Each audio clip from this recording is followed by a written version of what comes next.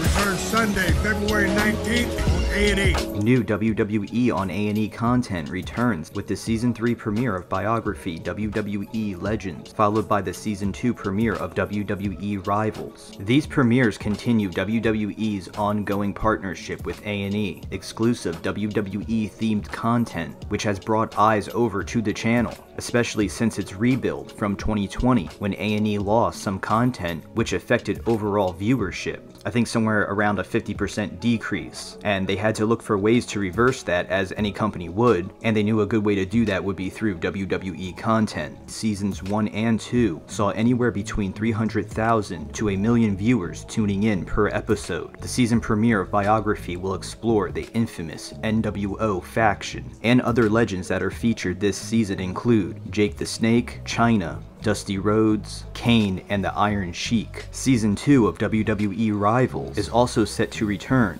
with actor and former WWE writer Freddie Prinze Jr. as host, leading a roundtable discussion discussing the storylines and dynamic characters behind the epic battles that built WWE. This season of Rivals begins with Hogan vs. Andre the Giant. Other episodes will include Stone Cold vs. Bret Hart, Taker vs. Mankind, Lesnar vs. Reigns, Austin vs. Michaels, and much more. Additional WWE content will premiere this summer, with Season 2 of WWE's Most Wanted Treasures. This season will feature WWE Hall of Famers Booker T, Mick Foley, and Lita.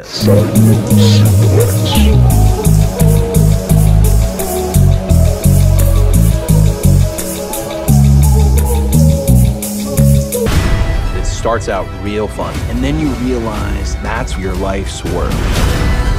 The stunt people thought, we need to set you on fire so you're used to this. See, there's a price you pay for being a wrestler. I was grateful when he stayed away. To get to the top, you have to sacrifice.